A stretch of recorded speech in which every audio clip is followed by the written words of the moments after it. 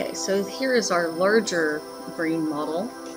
So we can look at some of these smaller structures in a little bit more detail here.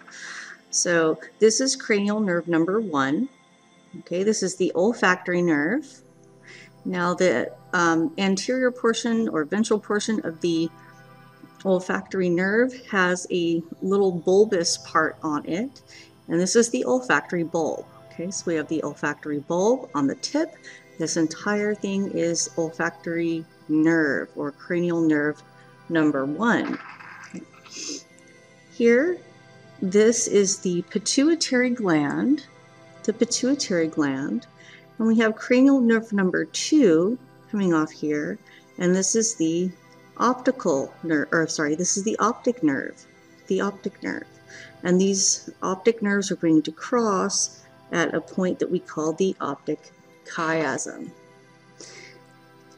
This bump here, this is the pons, which is part of the brainstem, the pons, and then here is the medulla oblongata. Okay, down here, this is the cerebellum. Here in yellow, we have the temporal lobe, Here in the back, okay, so this is the cerebellum. This in green is the occipital lobe, In purple here, this is the parietal lobe, which includes the post-central gyrus, which is the primary somatosensory cortex. Here is the central sulcus, and the precentral gyrus is the primary motor cortex. Now, including the primary motor cortex, from here traveling anteriorly, we have the frontal lobe.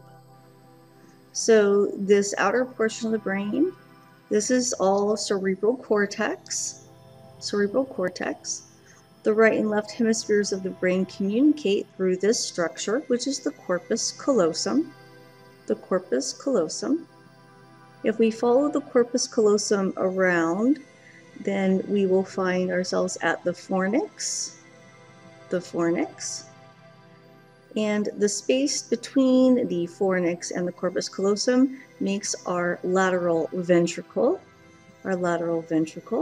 This structure here is the thalamus, and the hypothalamus is going to be here in the human brain. So thalamus and hypothalamus. So here is where we would have our third ventricle.